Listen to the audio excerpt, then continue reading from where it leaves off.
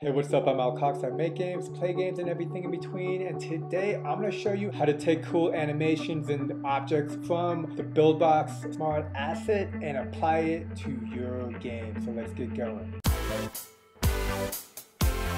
Before I begin, if you like watching games get made in real time while learning along the way, hit that like button, hit that subscribe button. Don't forget the bell as I put out content daily. I've been doing this a lot. Here's the game I'm currently working on. We can see I have a character, looks cool. There's a lot of cool things that exist in the smart assets.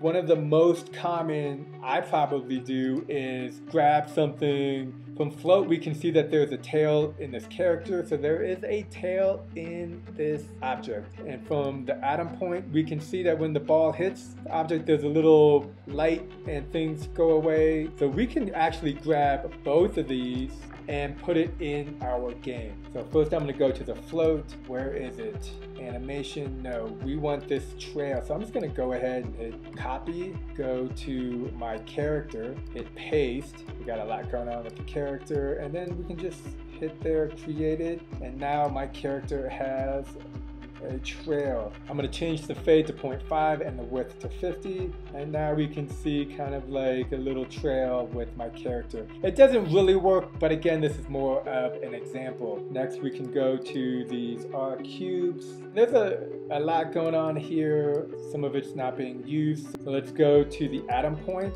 and it looks like every time there's a collide, there's this atom point. There's this animation that happens. I'm going to grab all of this, go here, add a point, grab the defeated, grab the animation, and let's do something similar. So if collide with the bullet, we can add a defeated, and then this defeated will cause these animations to happen. And at the same time, I would like to add a single point. So let's take a look.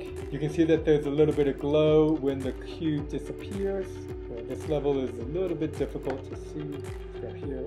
So we can kind of see it, but it looks like it's all happening within the cube. So I'm gonna use this delay node, make it 0.15, and then just connect it like this.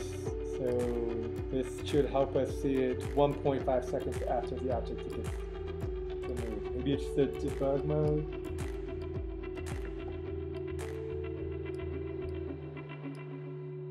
We can see it. It looks like it keeps the same color as the object.